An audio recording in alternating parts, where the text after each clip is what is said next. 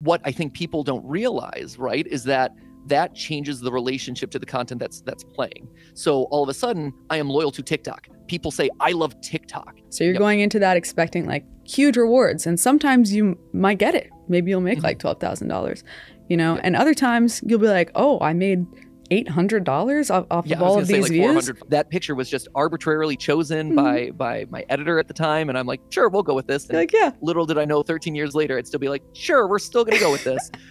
We're gonna keep it. Like, we are coming up on an age where there will have to be more restrictions and warnings on the things that we consume.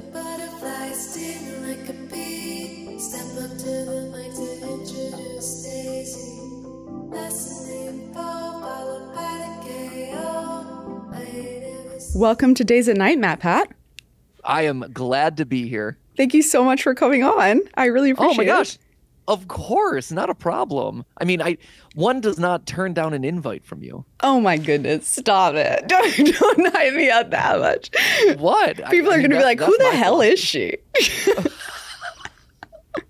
Well, after we met, I had to do my research on you. But no, you passed all inspections. It's Did all I? Good. It's a very it's a very robust process. But no, you're in the clear, so it's good to go. That feels so good. That I'm glad that you went full research on it, and you're like, yeah, okay, she's. I mean, is that a surprise to literally anyone No. who's ever heard of who I am and what we do? It's like, very you, of course. What? MatPat did a lot of research on a topic and tried really hard. Oh, guys, he researched her. That's very uncharacteristic. Very unusual behavior from this guy. But honestly, it is a little unusual since you're supposed to be retired. You're supposed to be relaxing. I see. The thing is, and I think the thing that people forget is like the channel was always just an extension of me. Of course. It was a distillation of one facet of my personality, that desire to optimize and over research everything. And so, while you can take the channel out of the man, you can't take the man out of the channel. Well, no, I guess no. No, your impact is still there. Yeah, I've done right, exactly. The channel is still a part of me. It's been in my heart the whole time. Mm-hmm. Exactly. You'll be in my heart. Yes, you'll be in my heart, as Phil Collins It's said. beautiful. Well, Phil Collins is the GOAT, but also you're kind of the GOAT because I also like to research things, and you were high school valedictorian at your school. Yeah, I was. Yes, well researched. Yeah, you've always been very analytical, and when you went to college, you were really casting a broad net out there. Because you were working on your acting career, right? I was. And then you were also majoring in psychology with an emphasis on neuroscience. Very cool. That is correct. Yes. I wanted to be able to act any character I wanted to, but then be able to tell you whether they had an anal fixation on the other side. So I do a Freudian analysis and like, oh, this guy's definitely got an Oedipal complex. Absolutely, 100%. It makes total sense. Look at his relationship with his mother. That's why he treats his wife the way that he does. Exactly. It allows you to get to the core essence of the characters that you're playing. No, it was just the things that I was always really fascinated in. So yes, you're absolutely right. I was a valedictorian of my high school. I got a really cool medallion. I didn't get to speak to my graduating class, which I was always a little bit sad and salty about. Why not? I don't know, man. That's part of the flex, is it not? That you get to get up there? You would think that. You think that that's like the perk to it. Yeah. But no, that sadly didn't. They had to keep me down, man. All this work. So I decided to make a YouTube channel so I could speak to the masses.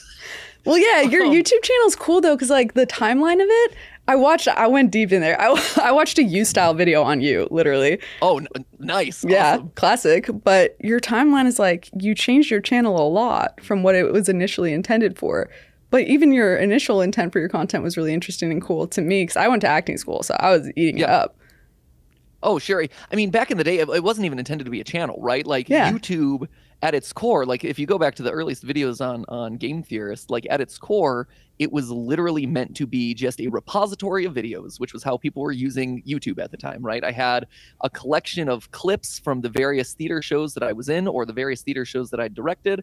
And I'm like, I need a place to showcase to potential employers that I can sing, dance, act, and I can direct things, and that was it.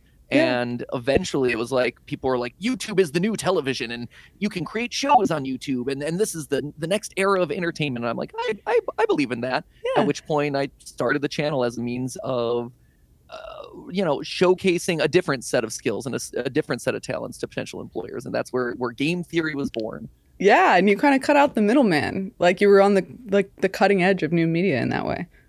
Oh, yeah. I mean, back in the day, the idea of making a living off your YouTube career, off of being a digital person, didn't really exist, right? Like, I got started, I think the YouTube Partner Program had just begun. But this was back in the day when you needed to join a multi-channel network to change your thumbnails or do a custom banner and things like that. Crazy. We didn't monetize the first 3 years of videos or something like that. Wow. I was always so scared of copyright. I'm like, we're talking about all these video games that are other people's IP, and I'm using assets and dancing them around and this and that. It's like, those aren't mine. I don't know if I can monetize any of this.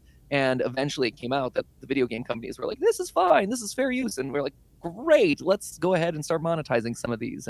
But it was much, much deeper into YouTube than most other people get started, for sure. Yeah, definitely. And like, it's kind of weird. We talked about this a little bit in like real life when we were first meeting, but the pendulums kind of swing. Wild concept, I know. Real life, not just internet friends, real life friends. No, real Can you believe friends, it? Absolutely. Real friends.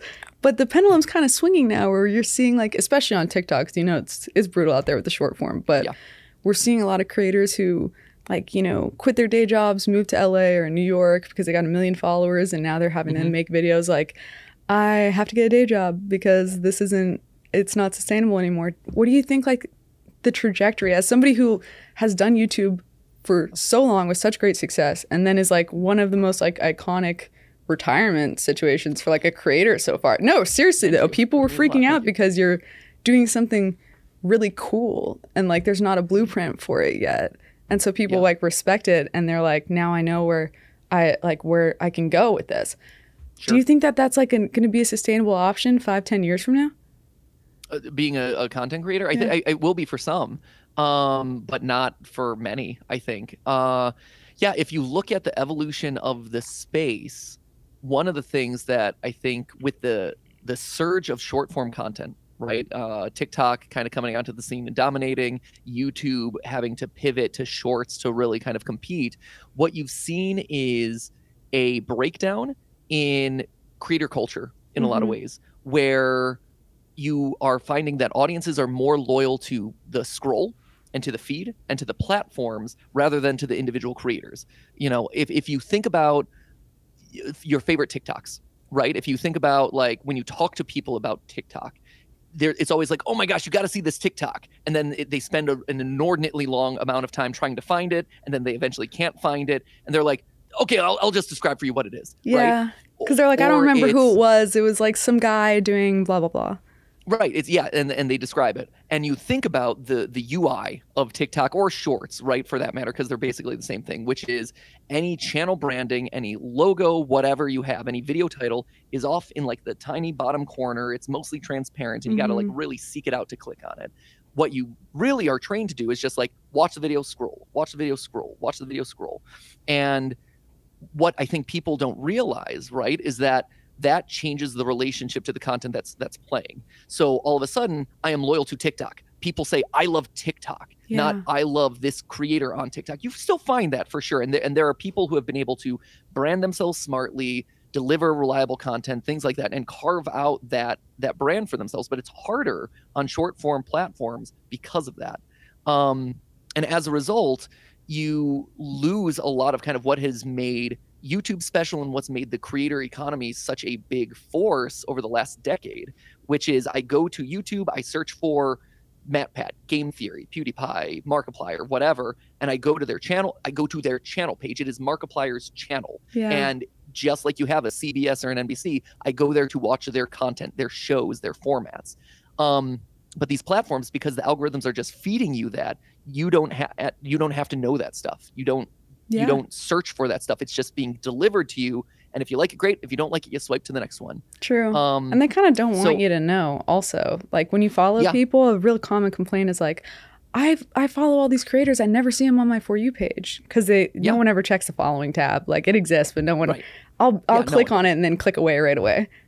Right, exactly. And to be honest, like the reason makes a lot of sense, right? Because at the end of the day, you look at the history of this space and you look at like the adpocalypses that YouTube has had to go through, right? When all of a sudden you have a lot of people loyal to one or two creators, you know, even a subset of creators, if that person does something wrong, if that person gets canceled, if that person retroactively gets canceled, right? All of a sudden you have this huge paranoia with advertisers pulling out. They're nervous. Is this platform safe anymore? What regulations come down to kind of police this in the future? And so by making users more attracted to the platform and less creator dependent, now all of a sudden, hey, this creator might have gotten canceled or done a bad thing, or maybe we just don't like their style of content anymore. We can kind of shuttle that away and the algorithm kind of hide it off to the sides. It's not going to appear in the feed anymore. And here's the stuff that we really want you to consume right now. Well, true. And then also, like, if a creator who has like a lot of influence, like let's say like a D'Amelio decides that they don't want to do TikTok anymore. Yep. Then in the past, like with a YouTuber, if a YouTuber were to switch platforms, like say to like Twitch or something, a huge number of people would then fully switch platforms. They're not going to just 100%. Stop watching YouTube, but they're not going to be watching their content on YouTube anymore. Whereas with TikTok, the crossover rate for changing platforms is very, very low. Yeah. Yeah, absolutely. And I think as a result of all of this, right, going back to your original question from the very beginning, is how is this affecting the ability for creators to make a living out of this space? I think it's significantly harder, you know, and I think that's why you're seeing a decline in people being able to make a living out of this. I think you are seeing a real big squeeze in what I would call, for lack of a better term, like the mid-tier creator, right? People who are doing this full-time right now and maybe have a small team around them, maybe an editor, maybe a writer, maybe like a team of like 3 or 4 people around them, but have just started doing this independently. Now all of a sudden, the margins are getting so thin and the revenue is so inconsistent. And I think that's the bigger issue. The revenue becomes so inconsistent that it's hard for them to make this a full-time job and a living because they haven't gotten to the scale of some of the largest creators out there. And you know, we're fortunate that we're one of those people where we're at a scale where, you know, fluctuations in viewership, fluctuations in ad revenue, things like that. We've planned for that. We're able to adjust for that. If YouTube or TikTok suddenly demands more videos from us, we can ramp it up. If they demand longer videos for us, we can kind of pivot our resources and go there. If they're going for one style of content or another, luckily we have way too many damn channels on the platform that service literally every corner of the platform, from food to style to gaming. Like, doesn't matter. Like, we are there covering it. We can kind of pivot and move in those directions, right? A lot of mid-tier creators and these people who are kind of like just starting their ramp up and really starting to scale out their business, they don't have that luxury. They don't have those resources. They don't have that sort of cushion around themselves to sustain those sorts of blows and weather the storm. You know, like right now, it is a tough time economically for everyone, creator economy included, and money's more expensive and advertiser dollars are harder to come by. And so that's putting the squeeze on a lot of people. And when that is your income and you have 2, 3 of your friends, your family, whatever, working together on it, it's really hard. And now all of a sudden you're forced to pump out more videos, but quality dips and things like that. So you get the squeeze. So what you're really seeing is a loss of the middle class. And again, I hate using this term, but I think it's a good way of just visualizing. No, I think it is a good analogy.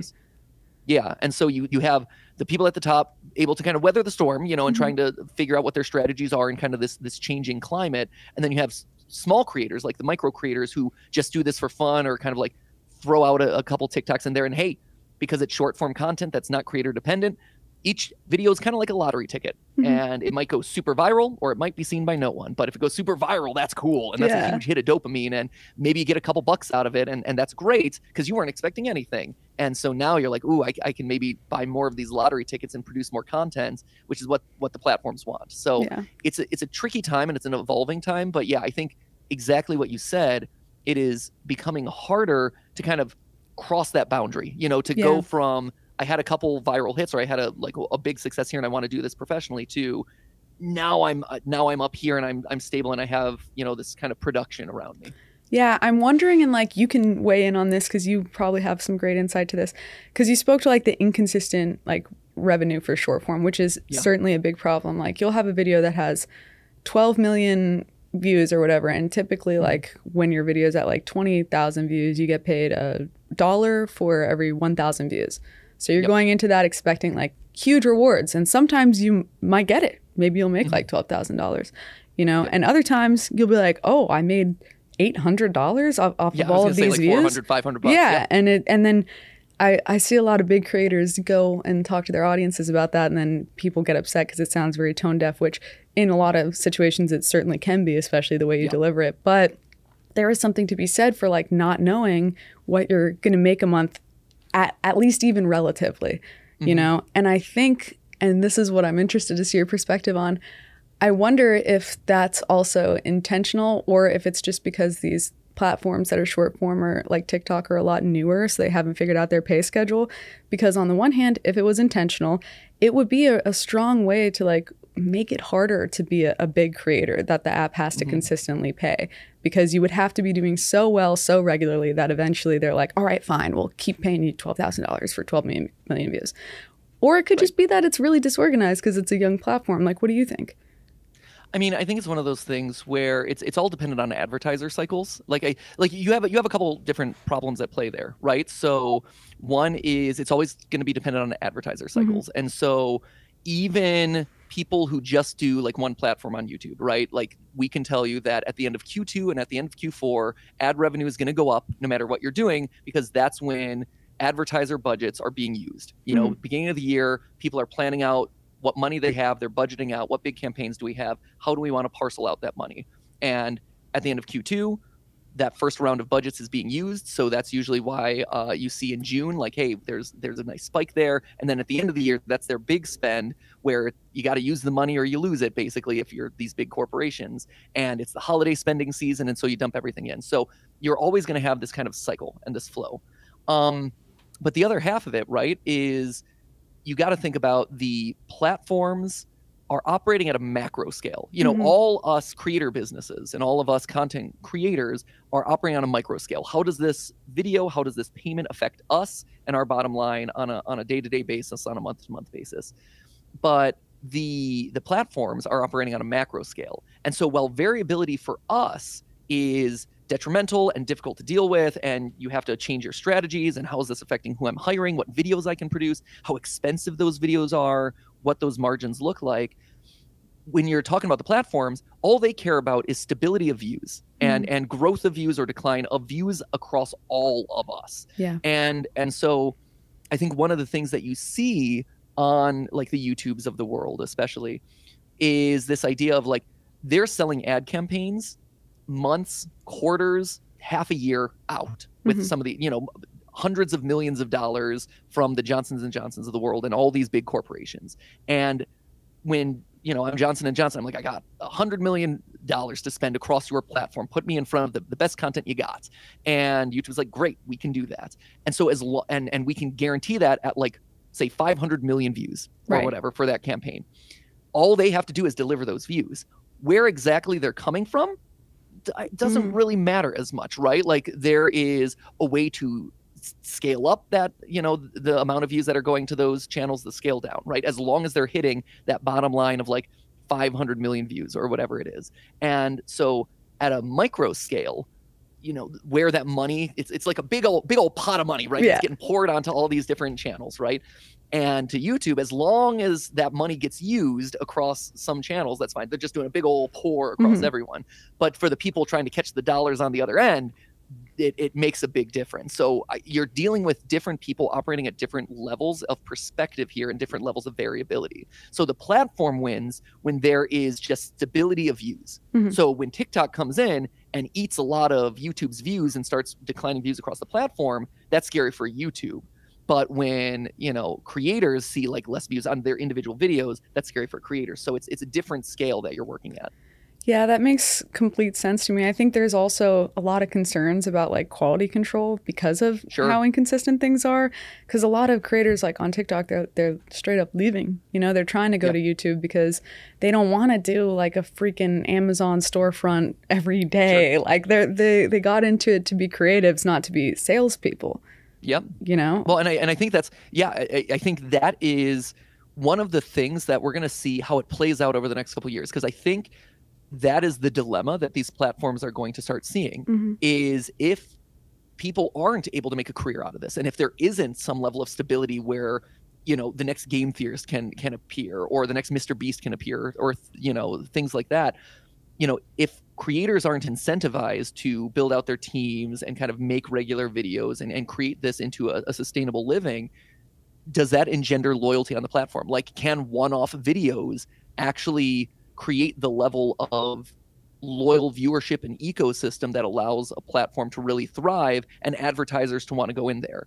You know, I think one thing that we've seen time and time again is that the advertisers are scared away or are nervous to kind of invest in short form content. Yeah. It's one of the reasons why, you know, YouTube Shorts tends to be undersold, and why TikTok ad rates are very variable and tend to be lower, right? Is because advertisers are nervous about short form content. It feels less premium. They want to advertise in front of the stuff that feels flashy and big and has sizable audience and looks premium, right? Because it looks good to the boss, it feels good to advertise in front of, and it's just good brand awareness, right? That's why YouTube has a whole separate category of creators and videos dedicated to YouTube Select. I think it's changed brands like 3 or 4 times. I think right now it's YouTube Select. I think it is. Yeah, right. But it's like the best of the best on the platform, and it's TV quality, and people are watching it mostly on TVs, and there's a passionate audience, and they're tuning in loyally. Like, this is our premium shows. So in an ecosystem where it is hard to kind of pass that bar and to make a stable income, am I incentivized to up my production value? Am I incentivized to dedicate more time to uploading on a regular basis? Like, there's a feedback loop there, right? And I think if the platforms don't address kind of this mid-tier gap in a lot of ways, you lose a lot of those people kind of investing those resources and able to dedicate their time and energy into making that. And you lose kind of that premium access, which then loses advertisers, which then loses money, which hurts your bottom line, which dominoes into who is the next platform to kind of rise up and try again. Right. And the other thing that I want to talk about with you is, like, so one of the reasons you retired is, you know, you wanted to spend more time with your family. Like, you. Yes. Also, by the way, I'm sorry. I'm just boring you. I must be like boring you to death with all this like, deep talk about. No, it's not.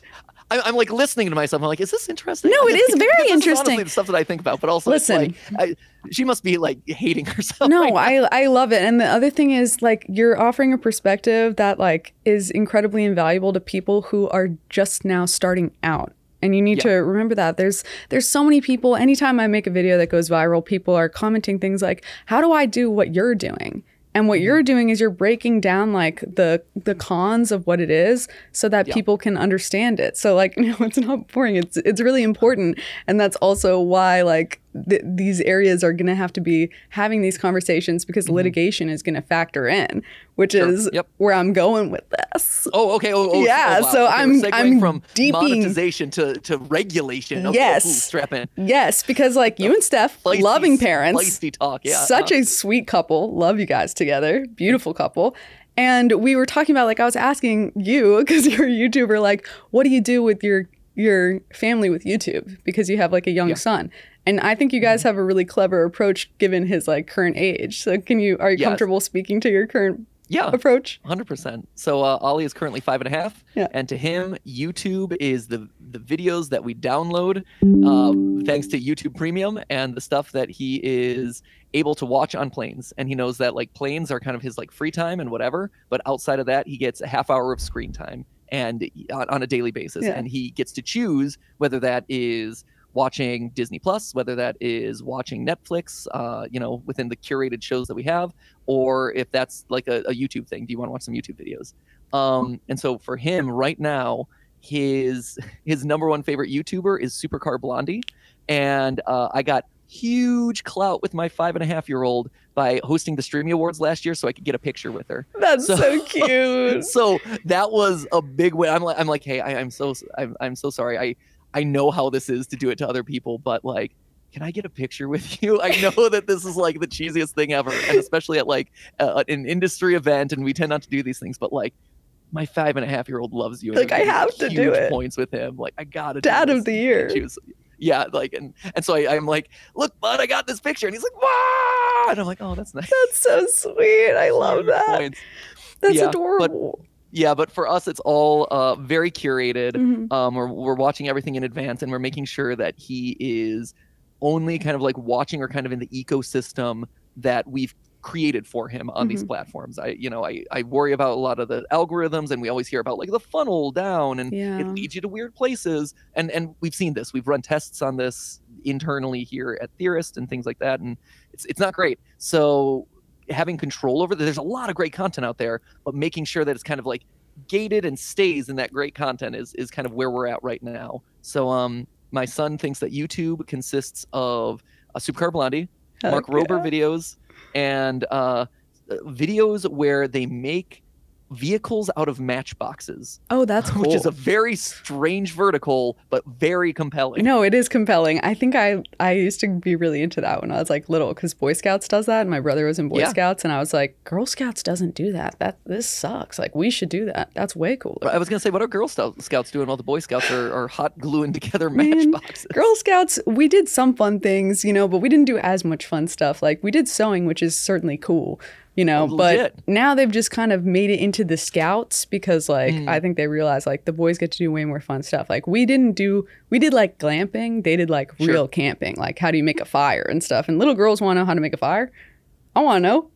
Right, I was gonna say, who doesn't want to learn how to make a fire? Though that being said, like Boy Scouts, Girl Scouts get to sell cookies. Yeah, that's true. Boy Scouts sell popcorn. Like, come on, like you have the clear win when it comes to like what you're selling to fund the Scouts. Absolutely, Girl Scouts are definitely like prepping the MLN girls of tomorrow. Like they're like, you got the. I used to have to just buy all my own cookies because I was like, I don't like selling stuff, Mom. Sure, I don't like doing it, and I just want all the Thin Mints. I'll eat them. Yes, is that okay? This is in this episode about regulation and monetization of online content. Here's the real spiciest take of them all. Best Girl Scout cookie, go. Dude, Thin Mints. That's why I said them. They're the best one. Good choice. Okay, that's your favorite too? That is. Oh, Thin Mints, closely followed by Tagalongs. That's good. Yeah, Everything else is all right at best. Yeah, I agree. I completely agree. They're the ones dominating. This is why we get along so well. I know. This is why we became immediate friends. But back to litigation before we get too distracted by cookies, because I will. Yeah. What the family vloggers, dude? What do you think is going to happen with them? I mean, with all the cases that have been coming out and everything, I just feel like, and it's not just YouTubers, it's TikTokers as well. I feel like there's going to have to be some sort of landmark case where, similarly to like what happened with Shirley Temple, there's going to have to be some sort of landmark case about like, yeah, we know that it's the parents' channel, and like, yeah, your kid who's like 3, it's not their channel, so you're not technically breaking community guidelines, but like, you are. Yeah. No, I 100%. I think that is coming. I think you've seen it in fits and starts over the last couple years with, COPPA regulations on some of the kids' content. So, the government's starting to kind of look into the child privacy rights and things on these platforms. You're starting to see more engagement on the platforms around figuring out kind of like what channels are doing right by the kids versus not. But I think you're absolutely right. I think like we are on the cusp of one of those like I would expect one of those cases to arrive fairly soon, right? Because that first generation of family channels and where the kids were really the star, they're all grown up now. Yeah, they're like, all turning 18. Yeah, I was gonna say like this is not, it's not a decade ago, right? These kids are all grown up, and those 6, 7, 8-year-olds are now 16, 17, 18-year-olds, and they're able to see like, hey, was I comfortable with the way that I was portrayed? Am I profiting off of what my parents were able to earn off of me? Again, like you call that with Shirley Temple, right? It is fascinating to look at the history of entertainment and look at YouTube, digital video, TikTok now, and it's the same beats in a lot of cases repeating themselves, where it's like, well, now we got to clean up this part of it, and here we are at figuring out how do we handle this. And so I think there's going to come that point where if you are a kid and family channel and your kid's appearing regularly on the channel, you're going to have to submit some sort of paperwork or be subject to some sort of review saying like, my child is only on screen for X number of days or X number of hours and is only working for X number of time. And they have an educator and a tutor who's giving them their lessons and this and that. Like they're getting a full education, which are all the things that the entertainment industry had to institute. And I think, a lot of that's going to eventually be mapped onto digital. It's just right now there hasn't been the impetus to do it, but I think you're right on the cusp of it. Yeah, there hasn't been like the big moment, like the person who becomes like the face of that movement. Because I mean, I've talked about it a couple times online. People get very defensive about it because for a lot of families, it's their livelihood. Like their kid is really the one who's paying the mortgage, and so, and they're like, my kid gets to just review toys and pays the mortgage. That's freaking awesome. Right. Like they love it. And I definitely like see wanting to be like a good parent. So many kids now it's their dream to be a YouTuber. But I think there's like 2 points that I always focus on. Like one, a lot of kids also want to be like firefighters, and they're not let down that they can't be a firefighter today because they know you become a firefighter when you're like older. So if there was an age limit implemented later, I don't think children would have like the visceral reaction that a lot of parents think that they would have and have like that disappointment if it was just like understood that you have to wait. And that was like the cultural norm. Secondly, right now it's just unregulated child labor. And like people don't like to hear it in that term, but like that's literally what it is. Yeah. No, totally. It's wild. So to your point about the kids and family channels, we spoke at a convention that was specifically for kids and family channels at one point. And man, let me tell you, it was the group that was the smartest, most cutthroat, most aggressive of any group that we'd ever spoken to and ever consulted with before. It was also interesting too, because of all the kind of industry events, it was the earliest one that we had ever seen where there were stands and booths dedicated to sell your channel, sell your brand, merchandise. Like it was so much more advanced as a vertical and monetizing that vertical as opposed to basically every other vertical on YouTube. It was very eye-opening for us. We're like, oh, wow. And it makes sense, right? Whereas a lot of the other verticals are, I am a teenager or 20-something who started making videos, live streaming, whatever, and just started uploading it or had aspirations to do this. Like you call out, these are adults in a lot of cases who are leaving their jobs and making businesses around their kid or the content that their family's making. And so it's not just,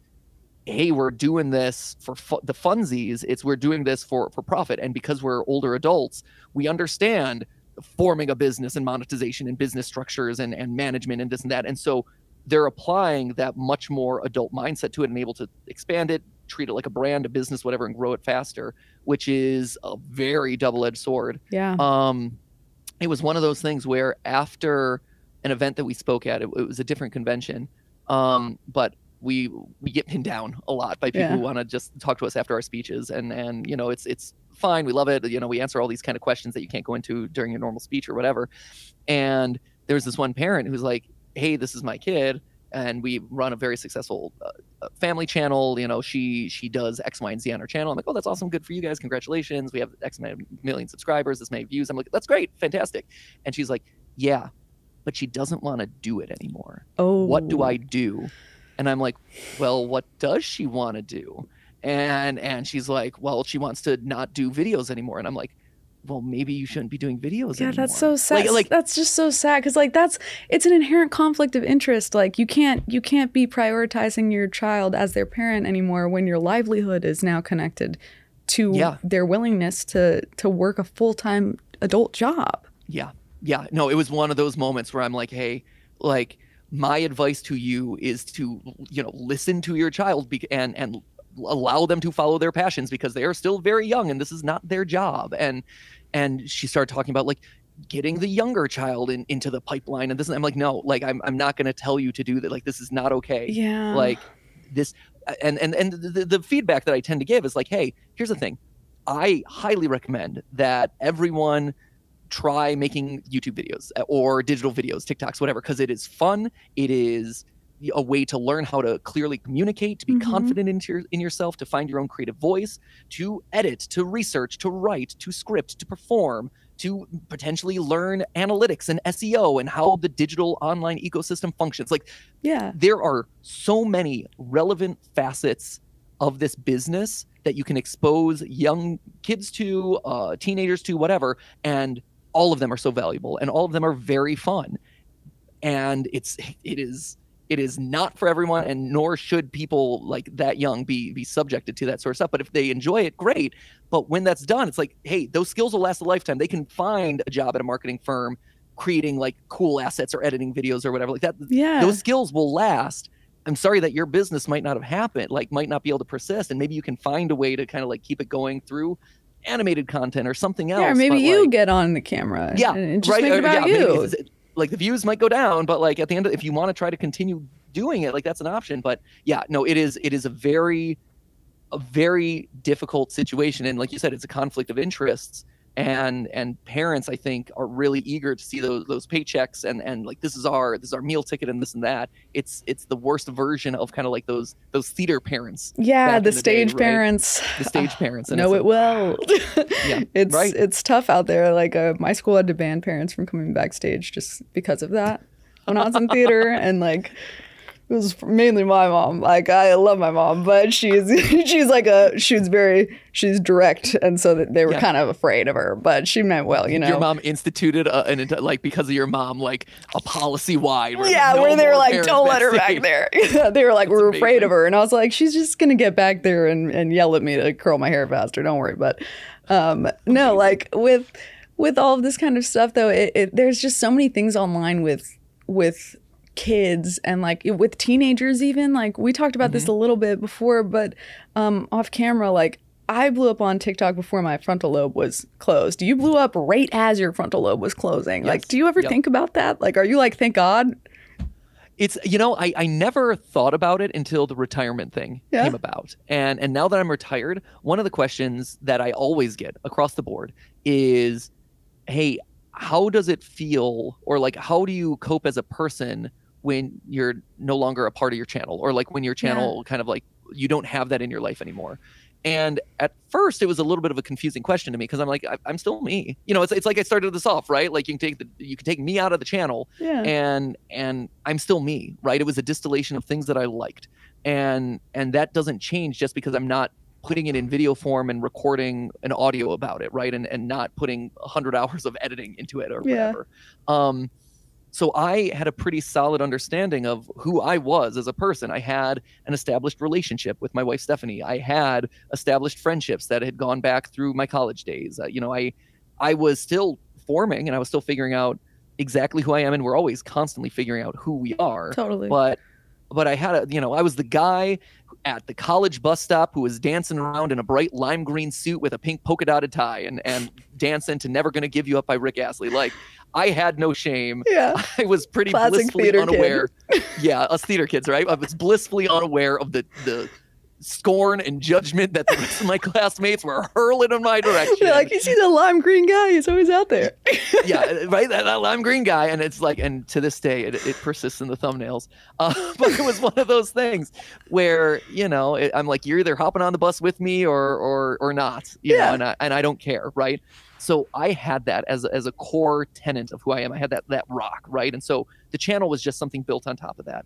I think, to your point though, about like frontal lobes closing and doing weird things with the brain chemistry, like, yes, 100% absolutely. When you are a teenager and suddenly you're doing this on a regular basis and you're doing this potentially as a full-time job, or, you know, you have school and then this is what you're doing nights and weekends. Now, all of a sudden, are you finding the time to develop for yourself? Are you finding the time to find your own voice and see how you exist minus an audience, minus a channel? Yeah. Because it's one thing to be a creator. And I think that it's important to kind of call this point out, is you can be a creator and make videos and all that stuff, and that's great.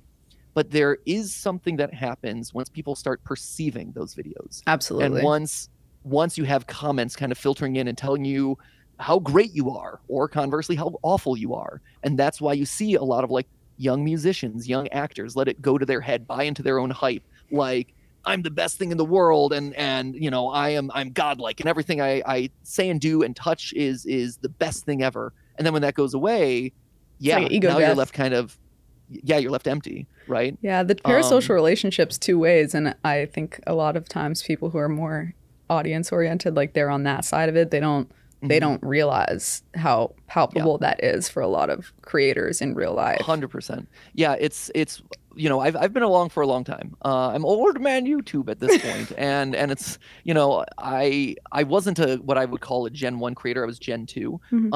But I was kind of that first iteration of people who were like YouTubers in a lot of ways. But I consulted a lot of those early people, and you saw that happen, right? Where because this was so new, because millions of views were being funneled to these people who, and lots of money was being funneled to people who had never experienced a lot of this before, you know, you had that egotism and that like inflated sense of like self, and I'm, you know, I can do anything, and like, look at how great I am, and look at how untouchable I am. And when that went away for a lot of them, and it went away for a lot of them with an algorithm switch. Yeah, like fast. When it went from like a view-based algorithm to a watch time-based algorithm, views suddenly cut in half and their audiences disappeared and this and that. And it's like, yeah, what are you left with? How do you cope? You know, what do you become at that point? And I think that's really important. And again, I think it's a discussion that isn't being had enough. I do think that the platforms are old enough at this point that people who are getting in have a better understanding of what they're getting into and are getting in with an intention. You know, they are hopping in to become, you know, the next big brand, the next Markiplier, Jimmy, you know, or like Ryan Trahan or someone like that, right? Like they see it and they're like, I want to do this job, just like people wanted to be astronauts or firefighters or actors back in the day, right? And like with any industry, there are those moments of, I need to like, I don't have a full understanding of what this actually means to do professionally. And it'll wash people out. I think, you know, people will be like, oh, this really isn't for me. And I'd rather support this industry rather than be the guy. So I do think that there is some level of self-selecting in there. And I think there is some level of education as you get exposed to the realities of what it means. But yeah, talking about it and getting that core sense of self outside of this and not being dictated by numbers and comments and things like that is tremendously important for anyone who's getting on these platforms. Absolutely. You have to be grounded and have your people who have been there always and, you know, just love you and have been there and care. Do you feel like, because this is something I always want to ask like creators, and you have such like a huge audience, when you started seeing success on YouTube, you started seeing yourself on camera, did it affect the way that you see yourself, like your physical self? Did it make you feel more comfortable in yourself, or did you feel more insecure? Like, because for me, people started pointing out things that I never even considered about myself, like visually, where I was like, oh, you guys hate that? What the hell? Yeah, you're noticing that one. It's interesting, right? Because I didn't appear on camera for a long time. Yeah. I had a cutout, and I still have my little cutout. And he dances around and he does his thing, and he's thinking about stuff. Which was you know, that picture was just arbitrarily chosen by my editor at the time, and I'm like, sure, we'll go with this. And like, yeah. Little did I know, 13 years later, I'd still be like, sure, we're still gonna go with this. We're gonna keep it. It's perfect. Cut and print. But it's one of those things where my voice was the big one. In those early days, whenever I would do videos on our channel, people were totally fine with the voice. People like the voice. Like, it's no comments whatsoever. Whenever I would collab with someone else, I would do voiceover for another channel, or I would make a cameo over on a different like live action channel or whatever. Everyone would be like, I hate his voice. His voice is the worst. You have a great voice. Oh, thank you. No, I appreciate that. But no, like back in the day, like people really despised it, and it like coming out of theater, I think you and I probably can relate, where theater is a medium where you're constantly being scrutinized anyway, and you have someone whose job it is to literally critique you to death until you are like the perfect version of the performance. Yeah, right? You just have to be like, thank you so much for telling me I sucked at that. That was really valuable. And thank you for the note. Thank you for the note. I mean, it's valuable until it's not, and then you're sent crying behind a dumpster in the middle of Tennessee, which is definitely something that happened to me at one point. Or like you have a director who just hates you, and you're like, yep. They just hate everything I do. There's a reason I don't do theater anymore. Same. Or at least I collect with theater. Yeah, but you know, you're like on stage and you're like, thank you for the note, thank you for the note, thank you for the note. And you're just crying. You're like, that was great. Yeah, right, solid tear down. Like, here. I thought I was talking to the back of the house, but I will scream next time.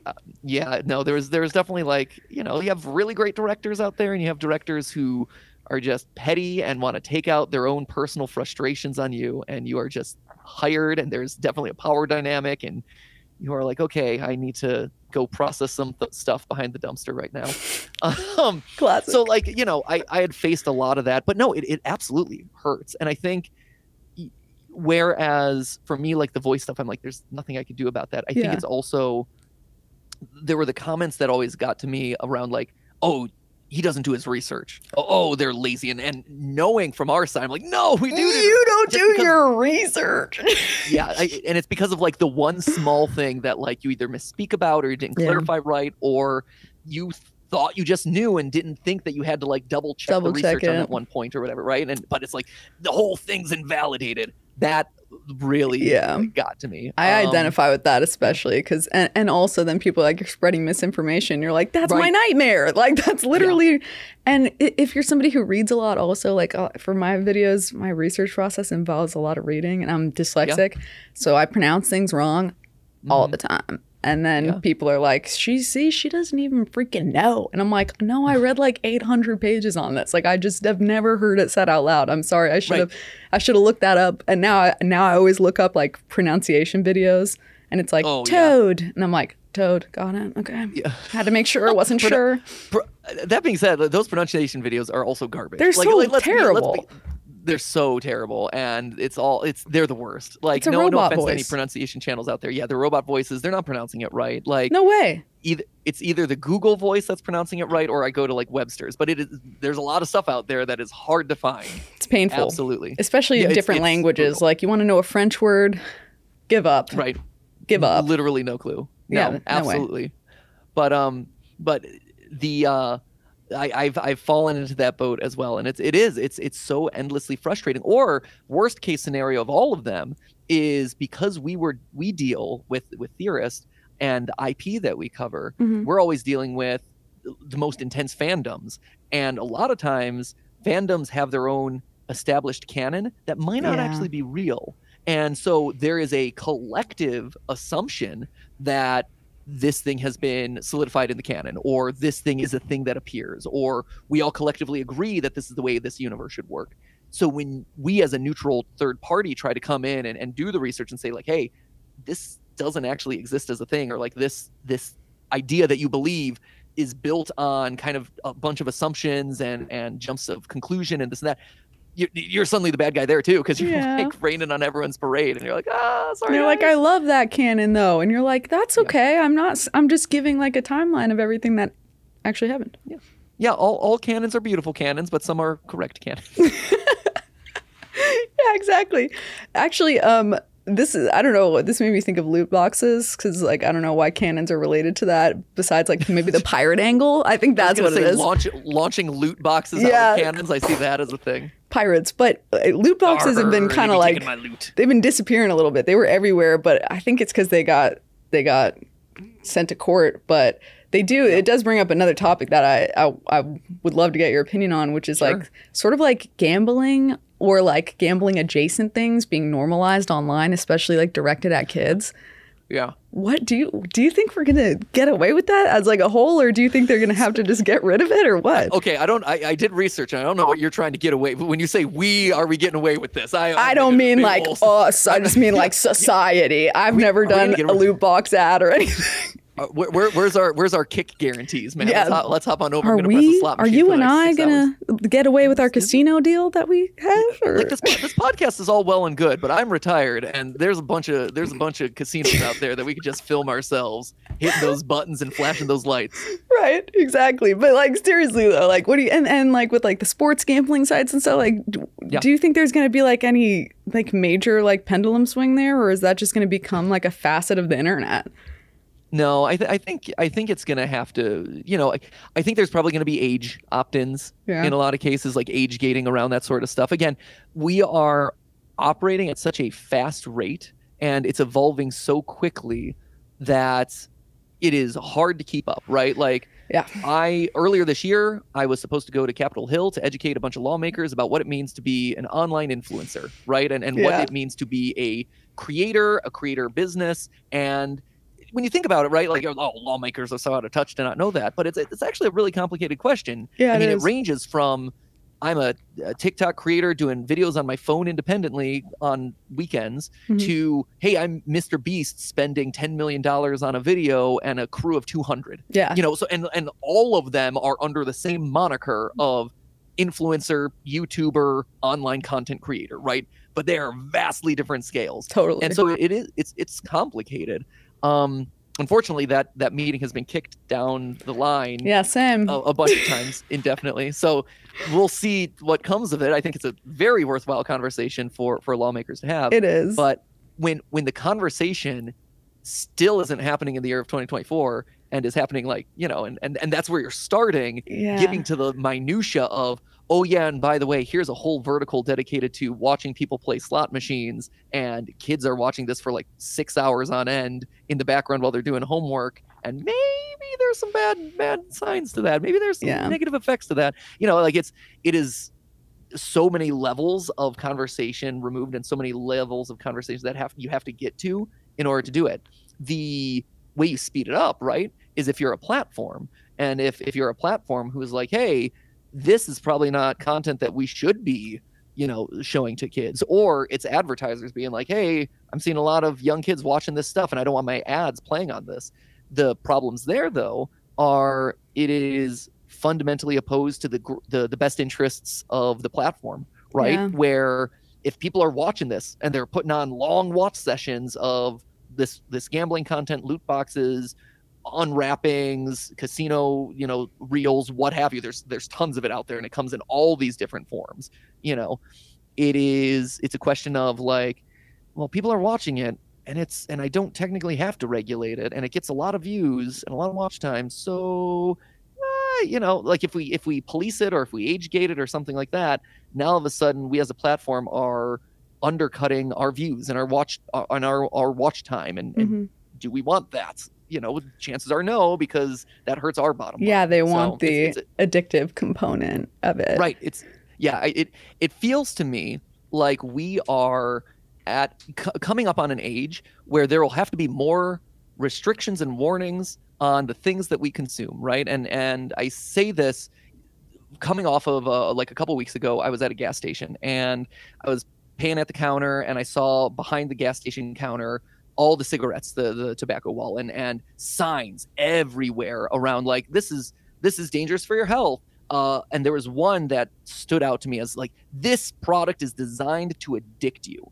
It has enough nicotine in it to addict you. And I thought that was a really interesting phrasing of it, because it showed not just like, oh, general health warning, or like, oh, this is dangerous for you, but like the intent. This is intentional. Yeah, it's the intent. And that was a really compelling sign that I thought was interesting. And I feel like we're going to have to do that with mobile games, with loot boxes, with caffeine, to be honest. Like I look at like one of the things that really has infuriated me over the last year of videos that we've done. Last year was kind of the year of caffeine for us over on Food Theory, where it was a big trend, and we were covering the surge of energy drinks. We were covering new caffeinated beverages, and we were also covering like the Panera lemonade, where Panera is offering this charged lemonade, and they weren't disclosing in a very transparent way that this lemonade had a ton of caffeine in it. In fact, it had so much caffeine, it was like 10, 20 milligrams just under the FDA recommended limit for a day. And they're like, here's free refills, go ham, guys. Like it's like the teeniest, tiniest print. It's got as much caffeine as like a very strong dark roast coffee, free refills. And so you had all these health effects coming out of the other end. But the thing is, right, like caffeine is addictive. Like we feel compelled it makes us feel good. It makes us feel productive. It makes us feel awake. And, I feel like you've seen more and more products seeding in caffeine, because it's like, well, it's kind of a slow way of addicting people. Like I make a joke about it, but it's not really a joke that I'm addicted to caffeine in Diet Coke. Like I'm addicted to Diet Coke, and I feel myself compelled to like drink more of it. And again, is that one of those things where it's like, hey, this has just enough caffeine designed to addict you. This has just enough dopamine hits in its algorithm designed to like addict you to the feed. Social media is exactly tapping into that exact thing. And unfortunately, we're running out of time, so it's where we have to close out. But thank you no, don't worry. Thank you so much for coming on. And I really hope, since you're supposed to rep for YouTube and I'm supposed to rep for TikTok, that they do stop pushing back these Capitol Hill meetings, because obviously we both have a lot to say about litigation in this space. Is there anything that you need to plug before we close out? Is there anything I need to plug? Not particularly. I mean, I didn't think so since you're retiring, but who knows? Yeah, I'm a retired guy, but if you want to support the Theorist channels on YouTube, like the new creative directors, the new hosts are crushing it right now. They're doing a great job kind of taking what I've built and kind of carrying it into the next generation. And hey, if you like like bright colored clothing with a lot of flowers all across it, we've got our Lumen merch line that just came out. It's very Heck nice. Yeah. So I was admiring the shirt the whole time, actually. So that's a perfect plug because I was looking at it. We made it ourselves. Yep. That's really, it's nice. It's really nice. Thank you so much, MatPat. This was great. I hope to have you come on again just because like we're buds. I would love to, and maybe next time it could be in person, or because the video is nice and crispy, that works too. But no, this was a delight. I love the fact that you are asking the questions that people should be asking when it relates to this industry, because there's a lot of stuff happening right now, and there's a lot of kind of challenging conversations that have to happen. So thank you for fighting the good fight out there. And thank you. You want to pontificate about it together, I'm here with slightly more time on my hands to talk about it. I'll call you. Awesome. Sounds good. All right. Thank you so much. Bye. Absolutely. Like a butterfly, sting like a bee. Step up to the mic to introduce Daisy. Last name Paul, followed by the KO. I ain't ever seen you, that's something I know. Float like a butterfly, sting like a bee. Step up to the mic to introduce Daisy. Last name Paul, followed by the KO. I ain't ever seen you.